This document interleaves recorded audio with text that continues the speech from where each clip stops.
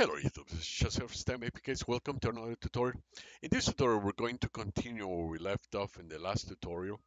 As you remember, in the last tutorial, we were ever able to use our new app. Let me do it really quick here. I will show you how to scan a item. You can see that's the tag ID, and then you allows me to do QWERTY. Let's just then and then description QWERTY again, quick question, storage. I'm just doing whatever to save time, and then PO Pi day, and then save the item. It's saved into the inventory, and now you can see is that one right there. It was just created. Now I can go and generate a report and generate a report. I can email it, and then now inventory report, call it 22222, save. Now going to the Google Drive. That's just for the people that did not watch my last tutorial, so they know what I'm getting at. And there it is. Actually, that's the wrong one. It's this one right here. And you can see it's the one right there. Quick question, QWERTY, quick question. And we're going to do that. And basically, let's go back and let's go into our app. And this is the app. So basically, in order to get here, we need to go take some steps, baby steps, one at a time. In the last tutorial, I'll show you how to create Expo Go app using the sandbox from Expo. In this tutorial, we're going to go from the sandbox into the build. So this is a build app.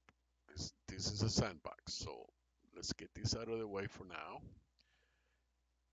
and put it away, and then go into cursor. This is the code.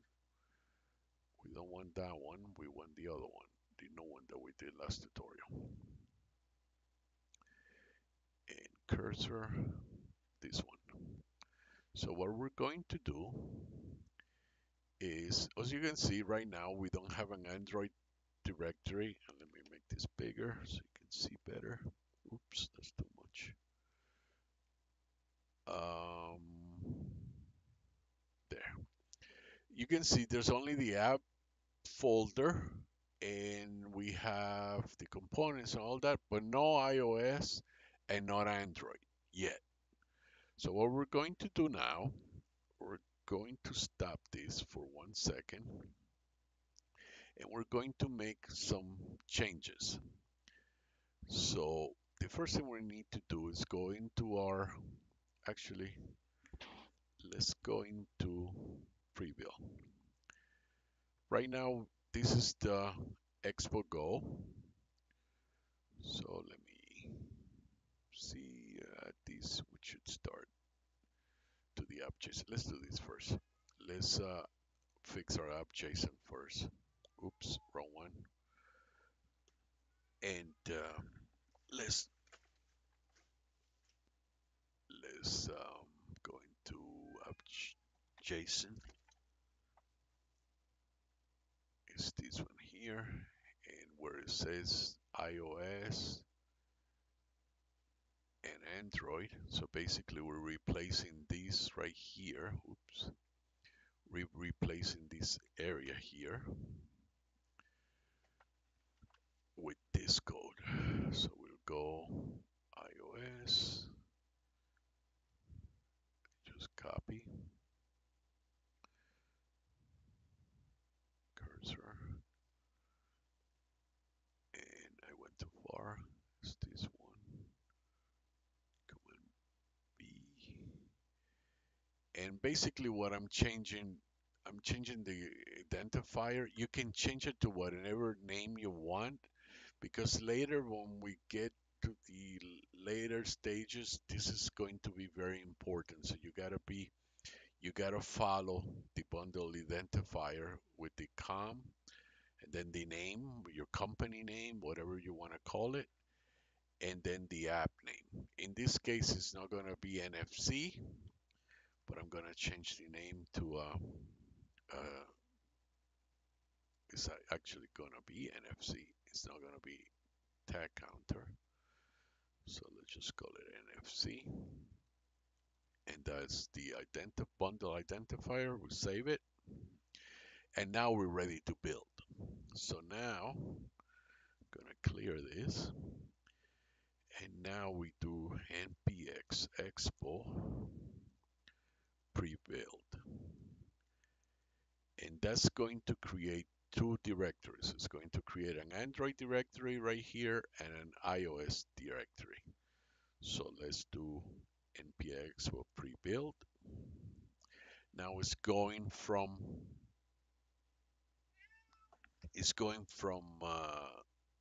the Expo Go sandbox into the actual prebuild. So he created these two directories, Android and then iOS. It installed CocoaPods for iOS, for Apple iOS, and it's done. So now if we go inside the Android, you can see that it's got all of the Android stuff, all the Kotlin and all that good stuff. If you come from the Android world, you know what that is. And this is the iOS stuff. That's your Xcode project. That's your XC workspace. If you want to open it using Xcode, go right ahead. I'm going to stay away from Xcode and Android Studio as much as possible because for people that only know React Native using VS Code, it can be a little bit daunting and challenging. So I'm trying to avoid it as much as possible. So let's just close that. And now, if I go npx, what is it? Run npx? I always get it confused. npx expo run iOS. Yes, because I'm using the other one. And it's going to build on the iOS, the pre-build. And I'm going to stop it because it's going to take a little bit long. Okay, and we're finally done. As you can see, it downloaded all of this stuff. It took a few minutes, so that's why I stopped the video. And what it did, it installed all of that stuff into the iOS directory, okay? And then it opened the app using the build tool. And now we're going to do the same thing for Android. Before that, I'm just going to show you the folder. There's a lot more stuff there than before. Now it has the NFC stuff, as you can see. And it's got, oh, that's why I changed the name to make sure. And now we're going to do the same, but for Android. So now I'm going to stop it again. And now I'm going to do, instead of iOS, I'm going to change it and do Android. And then I'm going to say yes. And it's going to do the same thing using Android. And now it's done with the Android part. And as you can see, same thing. It did a lot of stuff under the hood. The C and C++ stuff for the React Native. And that all done. So now, if we look at our Android, there's a lot more stuff in here. So now, let's stop it here and do a pre-build again to make sure everything is good. It finished the pre-build with all green marks. That's a good sign. And now let's do let's do Android. And yes, make sure it works fine. And I'll do it for iOS also to make sure that it's good if you're following along. So now that's good. So if I see it now, I'm bringing it from my other screen here, and there it is. So it's running fine on the Android, on my physical device. So now I'm going to put that away and now run it using the iOS simulator. And it works. So we're golden. So now, if you got to this point, you have a working pre-build where we can build on.